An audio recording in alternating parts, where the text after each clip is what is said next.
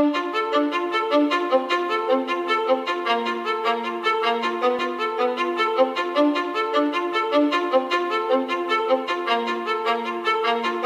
MIT is a very different kind of institute. Instead of becoming the recipients of building industry culture, we can now change building industry by the kinds of experiments we're doing in school. MIT has a variety of departments that are so powerful that they have the potential of radicalizing what we do in design and in the architecture department. Even the way that we've structured our curriculum around workshops and other kinds of collaborations in a way foster and encourage this kind of cross-disciplinary platform. So we're situated perfectly for the kinds of things that only MIT can do.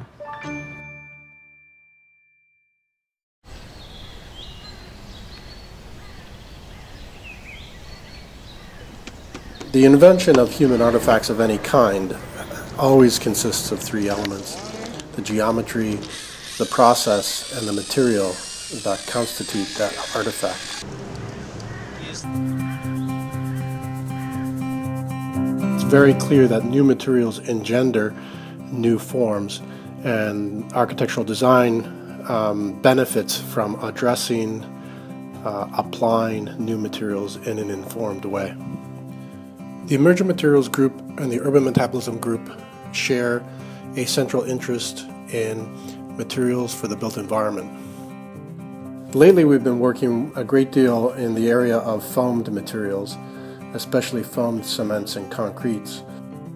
So typically a beam in bending is going to have the greatest amount of stresses on the top and bottom, so we can reduce the amount of material on the interior of a beam. The work really tries to address that there's two main paradigms throughout almost every industry. The one paradigm is what can you design, what can you compute or analyze, and the other paradigm is what can you physically construct or what can you build. The work really tries to traverse all scale lengths. It tries to work from the nanoscale, which is traditionally where we see self-assembly in biological examples, chemical examples, and it tries to bridge that and say, can't we use this phenomenon of self-assembly as a new paradigm for building things at large scale?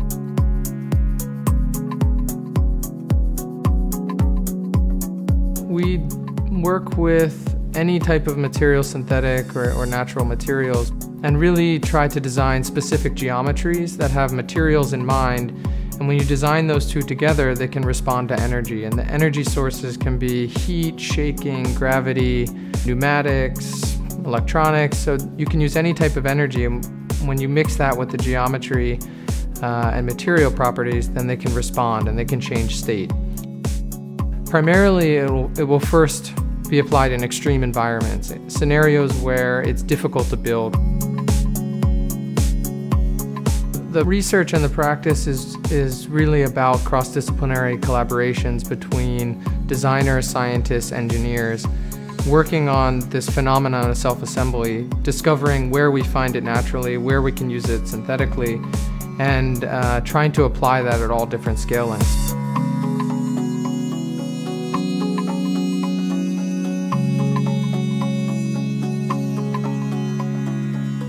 The focus of our work, at least at this smaller scale, at the scale of, say, art installations or retail, we leverage CNC fabrication methods, but not as a way to exude their prowess necessarily, but more as a way to help us get at a particular formal agenda.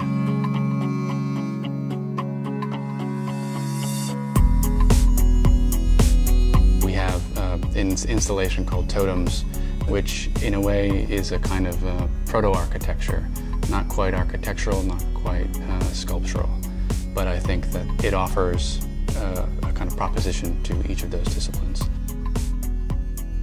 We do a lot of testing via 3D prints. A lot of the formal investigations for Totems specifically happened in 3D prints.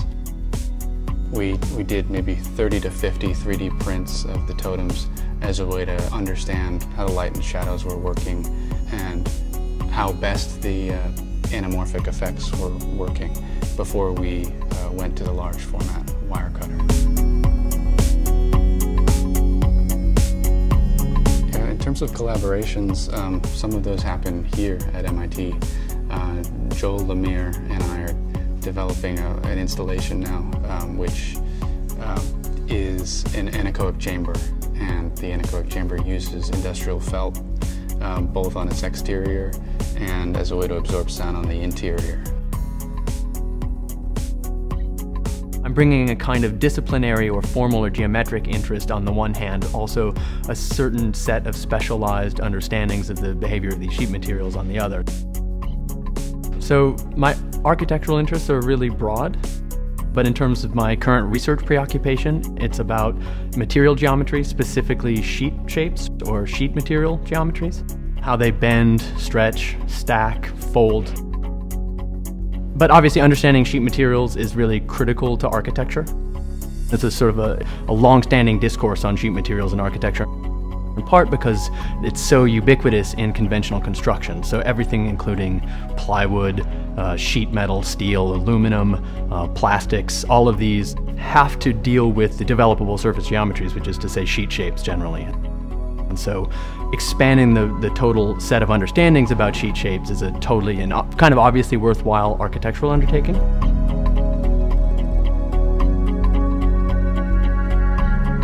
These installations attempt to jump from the scale of the paper model to, you know, the scale of the architectural space at the very least.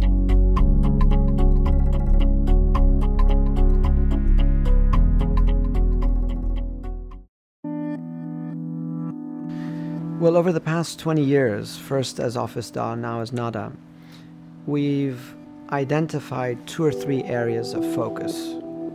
The first has been to look at materials and their behavior as a point of departure for many of the architectural experiments we do. The second area is to recognize that materials don't have an endless limit. Everything comes in modules, in sheets, in blocks, in bricks, and that without aggregation, there's no way of beginning to figure out how construction works in general. So the detail of bringing things together as a point of departure has been another central focus. So this has been a kind of point of revolution for a range of projects that we've researched and undertaken, some of which are at the scale of a piece of furniture, others that are at the scale of a building, and others that are really at the scale of urbanism.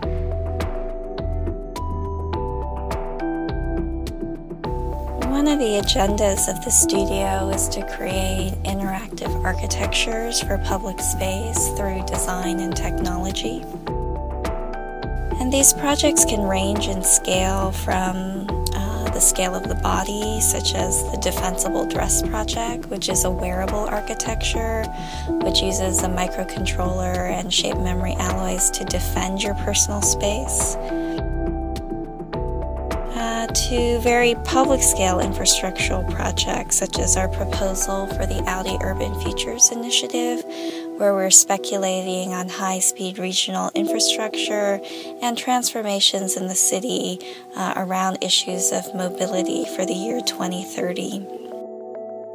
It seems now more and more necessary that our environments have to become smarter, more responsive, and more flexible. The way in which architecture is made needs to be completely rethought if we're to go beyond bricks and mortar to engage the challenges of the next century.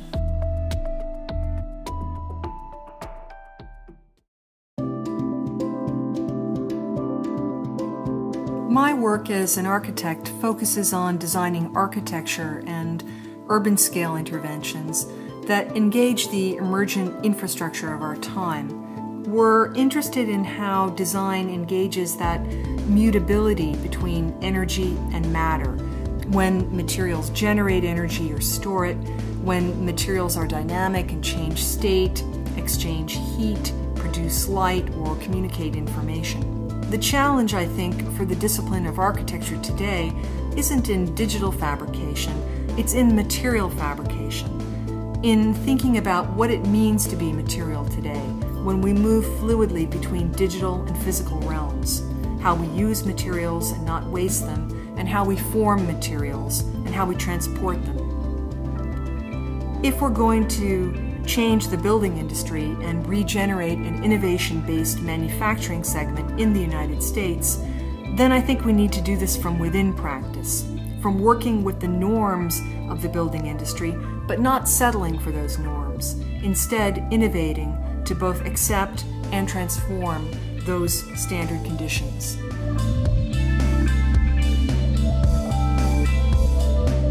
I think we're pursuing several initiatives relating with computational material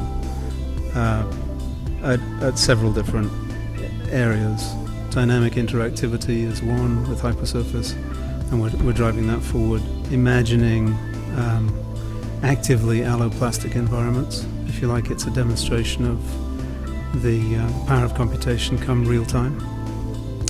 Then in the robotic manufacturing work, we're looking for sort of power, information and material all coming together, but with control directly at the architect's workplace. So we're developing tools that allow architects within their native software like Rhino to pilot a powerful production machine like a KUKA robot, demonstrating, I think, what will be the future of manufacturing, which is sophisticated algorithms and modeling that link directly to sophisticated manufacturing machines and allow both new efficiencies but new versatilities, new formal complexities. I'm also frustrated by the slowness of the building industry to innovate materially. There's a fantastic amount of research in material science that's pent up and is just dying to come at a period where the sort of environmental concerns are becoming so enormous, and the challenge of building the developing world is so extraordinary that they're necessary. CAD/CAM meets material science like composites, I think, is going to breathe a whole new life into the architectural and building industries. So.